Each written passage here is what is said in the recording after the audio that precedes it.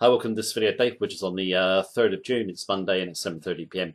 GMT. Just going to look at a couple of trade setups today. Two lesser looked at pairs, USD MXN and USD RUB, but you'll have them probably on your trading platforms. And just want to look at these pairs in relation to going against record net short speculative positions on the COT Net Traders report, which is our favourite tool in Forex trading. Now, USD MXN has worked out really well for us and still more upside to come. USD RUB is shaping up right now, I think, for a really big move. Now, in terms of you are unfamiliar with the COT, basically what we're looking to do on the report is just basically go with smart money commercial hedgers and their positions diverge significantly away from speculators. Always offers you good risk reward trades. Now, I am looking at big net short positions or speculative net short positions in two minor pairs today. Doesn't matter what the pair is called though, you'll get decent divergences regularly, and when we see them we will normally go with the commercials. Now, what we are going to do is we are going to go and take a look at the charts, but please do keep in mind it is my view.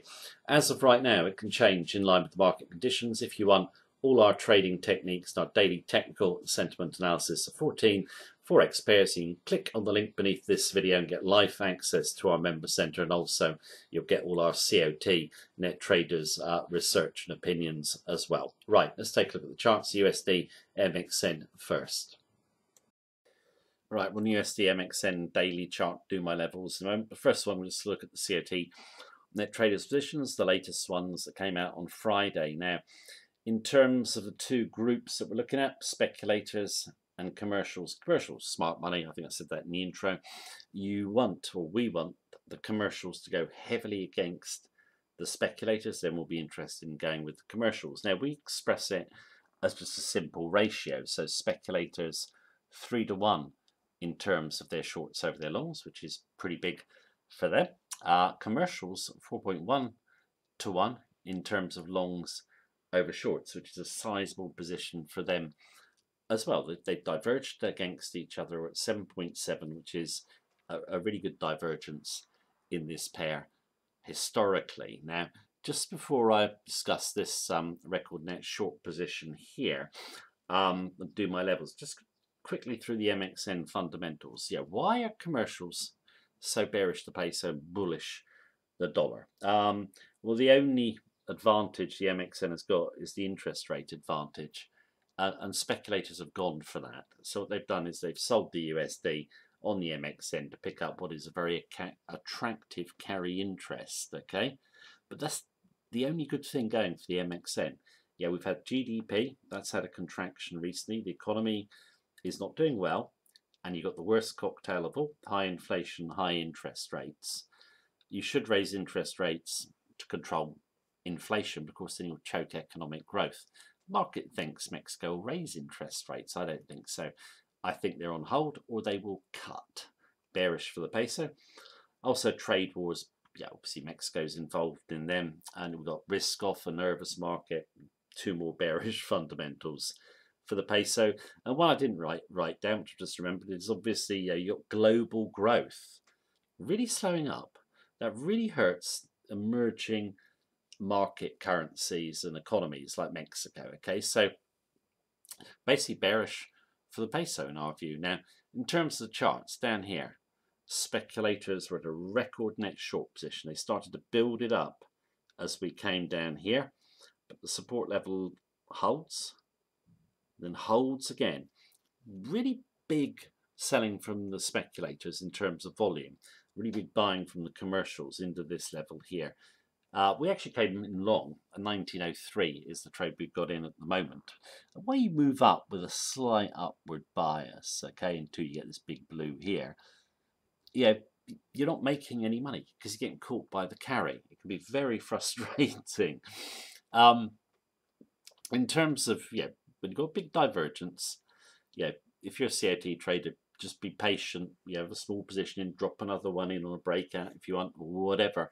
But eventually, yeah, the divergence here has played out, and it's a really good move. You can see these candles here, no real volatility. Why have I got a red line? There we go. Just hanging around this 20-day moving average, really. And then we lift off the 20-day moving average and we got some follow through today. And we've taken out a level, which I think is important, which is just above. Sorry, let me get my line straight. That double top is now given way. It's just above the 1950 level.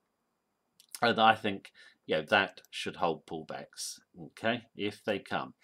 At the moment, we're in at 1903, and we've got our stop back behind that second level, although I want to move it up, okay?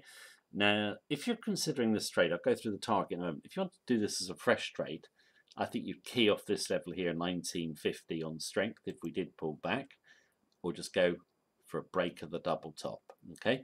If we break the double top, then our stop will come up probably to 1947. Now, in terms of the upside potential for this one, if you're coming in on a breakout, so there. I'm not showing the weekly chart in this video, but the first level on the daily chart, which you can see here, is obviously 2050. But I think we could go as high as 22. And that comes from just watching this pair over a number of years in the COT. While a lot of speculators will have been hit on the stop, there'll be more to come. Okay, and also you've got to keep in mind that if the USD really starts gaining traction to the upside, the specs will reverse their position. So plenty more upside. So on a breakout, you can just tuck your stop back there to there. You've just got near enough 3-to-1. But if you go up to 22, I'm not sure how big that is. It's 10-to-1 or something like that. And my maths is not very good today. But yeah, you can look at the weekly chart yourself. But yeah, I mean, it's set up. It took a little while to play out. And I know that a lot of people have been following this in the Facebook group and just generally in the members centre. And some people obviously not too experienced with the COT. Others, are. It's very hard to hold that candle. It's big blue. Because the temptation is there to bank. I've been saying to people is it's probably going to run on. That's the way the COT works, but just take partial profits if you want to, okay? I know a lot of people are holding full positions as well. And it's very easy to say, oh yeah, Mexican peso's going down, USD's going up. But when you're sitting on a big profit, you don't know what's going to happen next. Give yourself some peace of mind, so to speak. Take a little bit off the table. Now this trade's obviously working well. And we've got a very similar setup now forming in USD RUB. So let's go and take a look at that on the USD RUB daily chart, and very similar to USD MXN. Speculators build up a record net short position here, and we bounce, we come up, but we haven't yet broken higher. Okay, I think we're going to. We'll do my technical levels obviously in a moment, but let's look at the COT divergence as it is right now. 8.6, speculators 5.9-to-1 in terms of shorts over longs. Their position isn't that much different from down here. They're still holding massive short position. Commercials 2.7-to-1, longs over shorts, so bullish. But it's the speculators here that are important. The stops, I don't think they're too far away. I'll come to where I think they are in a moment. And just do the RUB fundamentals very quickly. Interest rate is the only advantage the ruble has, a bit similar to the MXN. It's an emerging market economy, massive exporter of commodities. Commodity prices going down. Look what's happening to crude at the moment. It's getting hammered. Copper. Wherever you look, commodity prices are going down. They're going down a lot further as the global economy slows up. Trade wars and risk off, bearish for the RUB. Geopolitical situation always tense between the US and Russia. If that escalates, then that'll be good for the USD as well. So come up quite nicely, and now we just need to break out. And I think there.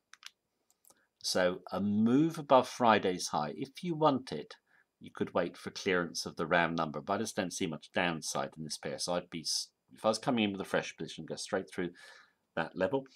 Your major support level is here. Okay, so 65, where the 20-day moving average is. So just back from there, I think is a good stop. And yeah, if we do break up, I expect stops to get run. Okay, so you can see a big blue really accelerate to the upside. Don't know if that makes sense as a trajectory there, which coincides with those two, those two candles there. So you could move the stop up on a nice blue through the level, because if we do get through there, but it's nice and blue, you'd expect, or I would expect, continuation. So stop initially, sorry, get rid of that line.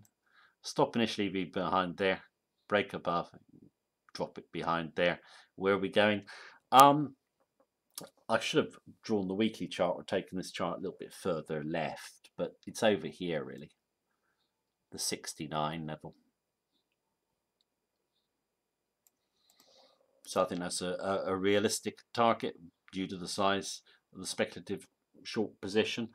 If we did come back to the 20-day moving average, you can always key off that level and put a long in. We're already long, and we're looking to add to longs. Now, obviously, showing two record net short positions held by speculators. You don't obviously get records very often. It's unusual to have two together. But if you see the really big divergences, not just records, but let's say they're a 5-year divergence, or their positions as big as it's been in 5 years, it's always a good setup to go for. I mean, the COT divergences, we just obviously like them anyway. I just want to point these two out today, both records, USD MXN on the up, and now we're hoping for USD RUB to be on the up as well. We'll see how this one goes. This one, of course, is in the guest pair section of the member center if you want to check it daily.